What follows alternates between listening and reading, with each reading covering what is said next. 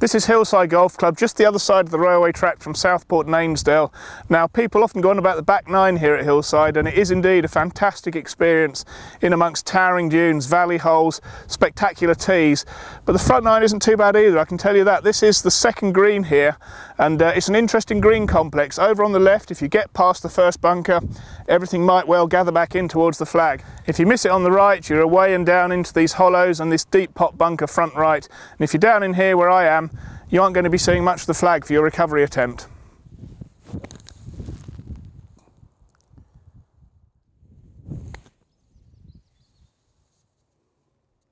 The 7th is certainly one of the prettiest front nine holes here at Hillside. It's a mid-length par 3 playing towards that copse of pines, and the club has recently relaid the green and remodelled it a little, and you'll see there are 3 bunkers on the right and a much bigger one on the left, and when the sunlight filters through those trees behind and just catches the green, it's an absolute picture.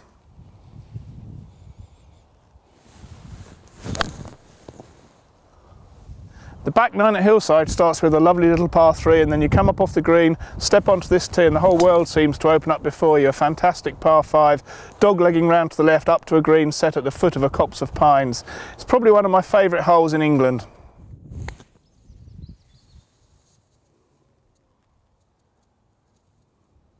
I'm on the very back tee on the 14th at Hillside here, a fantastic little perch up in the dunes where the course is at its most dramatic. Over there the Irish Sea, Birkdale behind me, and ahead of me a wonderful par 4 played down a valley to a distant green.